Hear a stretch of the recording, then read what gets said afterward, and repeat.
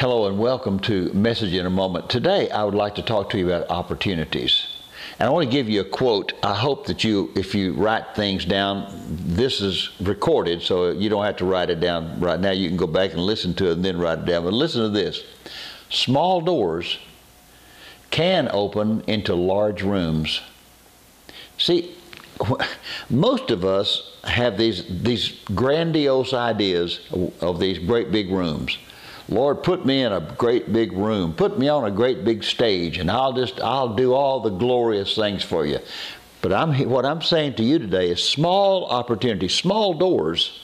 They may appear to be small, but they can open into a large room. And I'll give you a biblical example of that. There was a young fellow named David, and he was out taking care of his father's sheep. And God told Samuel, I want you to go to the house of Jesse, and I want you to anoint a king for me.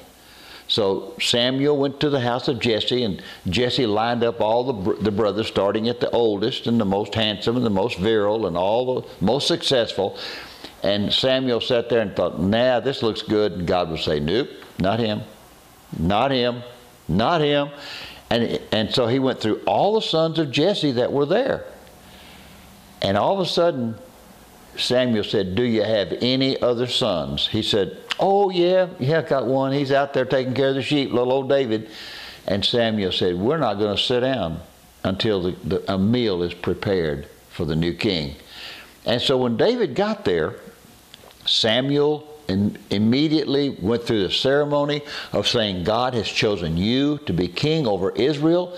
He anointed him, pouring oil on him to set him apart as king. Now you would think that would have impressed this young boy. You would have thought that this guy would have said, look at the big room God has put me in. But you know what the next assignment that he had? He went back to taking care of the sheep. What I'm telling you is small doors, faithful doors, taking every opportunity that God puts in your path, those small things that look so insignificant. I'm out here taking care of these sheep for my dad.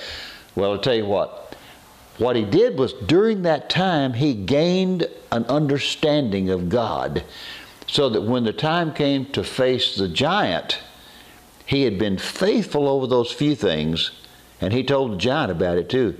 He said, I know this God. He didn't waste time in the small things. He was taking care of small things because small doors can open up into large rooms. I pray that your room is very large. Till we meet again, God bless you.